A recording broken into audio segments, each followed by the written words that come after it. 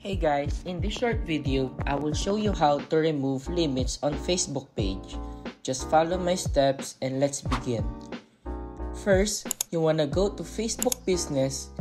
Now once you're inside, you wanna click All Tools and look for Billing. And then once you're inside this interface, and then go to Payment Settings. Now once you're inside this interface, you can see here the amount spending limit. Now it's your choice to edit on how much you want, or you can freely remove it.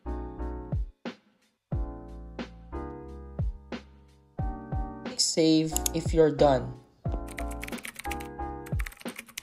So just that simple. I hope this video helped you out.